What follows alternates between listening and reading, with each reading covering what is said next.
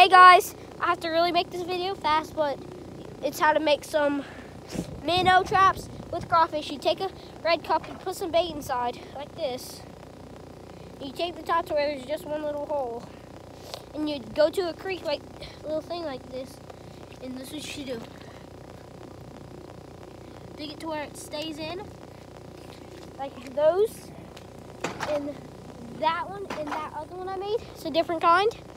So you do that, you leave it for a day or two, and it will actually, maybe if you catch some crawfish. So I might have to end this video here. I know it's 40 something, but guys, show the support, show the thumbs up. If y'all comment to us, I'll comment right back to y'all.